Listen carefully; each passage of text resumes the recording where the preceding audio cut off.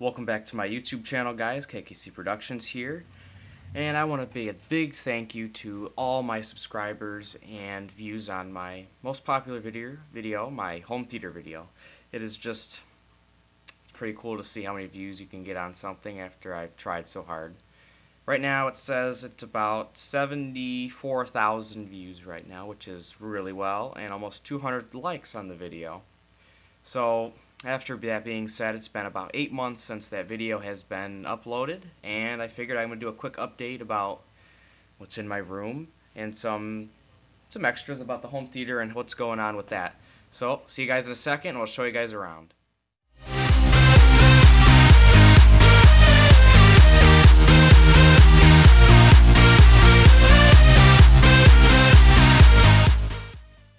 Alright, so here we are, guys, in my room.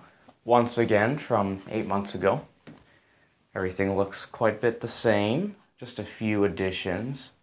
So the first thing I want to get down to is this chair. I got a new home theater chair for my room, and the futon just wasn't doing it for me. So, switch this out. It's not manual. It's got a hook. It'll slide and it'll come out and open up. So, pretty much that. Makes it a lot easier for me to sit. There's the speakers in the sides still in the corner. And then the next biggest part, as you can see, is up there.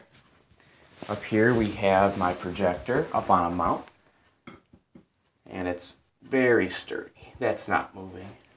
I will have a link in the description, and I will show you guys online exactly which one did I get. And that'll work for that projector, which works very well. And I actually got some wire hide here. Put that up on the top. And then also where I had the holes for that stand I had here, I put some cement stuff over that and I repainted it back to the room color. And that's that. As you guys probably know from my other videos, there's my remote right here for all my stations for the projector. And my sub and my front speakers, all the setup here. And recently I bought well, not too recently, but pretty back, there's a whole bunch of mess back there.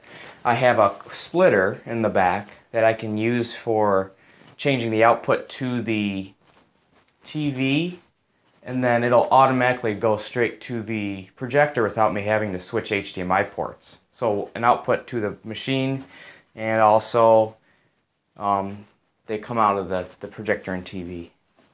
And also, so let's come over here. Here's my computer setup that I finally finished pretty much, besides this screen here, but it seems to work really well. I come down here, I got my new mouse that came in yesterday, set that up, and I got a video for that already.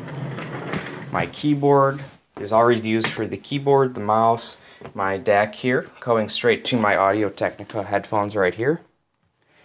And a PS3 camera for webcam, which is actually pretty cool because I mounted up some Velcro on the bottom, and it sticks right to the top really well without me having to mess with it. And you can see my Benq monitor, which works really well. And I did stick my sticker on the hard drive like I said I would. And there's my speaker.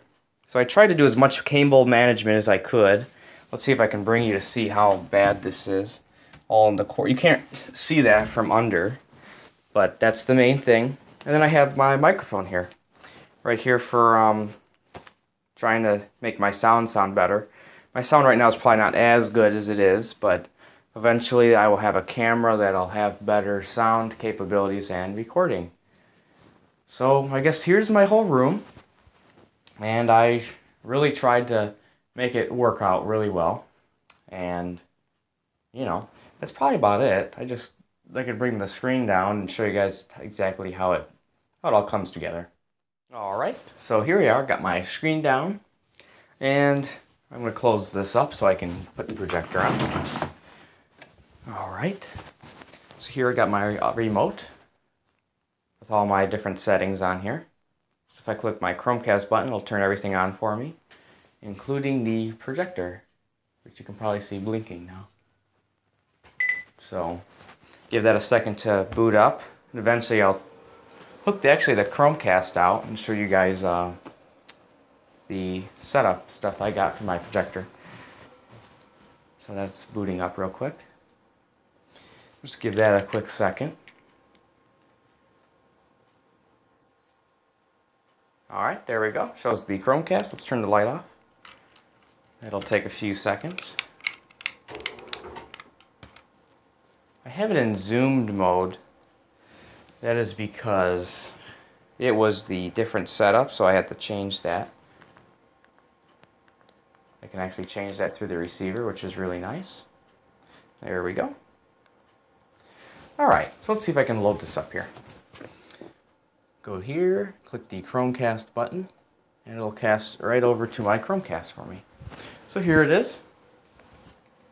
Here is the projector mount I got, which was purchased on June 6th. It is the Qualgear PRB717. They have raised the price up recently. I got it for a little bit cheaper than that, but that is the one I got. And let's go over to the next part. Let's see if I can show you the other one I have. And here is the splitter I got right here. Looks like it's a really cheap, actually, $12.55. And it's the Porta two-way splitter. So that's the one that works for that. And of course, my last part here, show you guys my YouTube channel.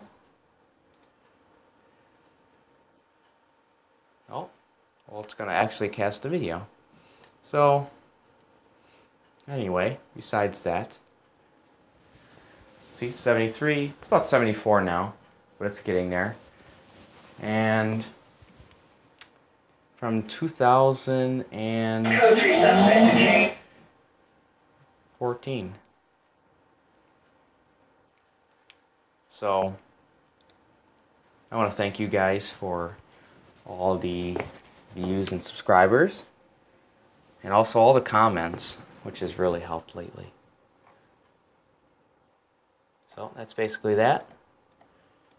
I don't know, I'm gonna quick show you about the how the setup's going up here. Looks kind of funny because it's showing it right off the YouTube, but I'll have to take that off in a second.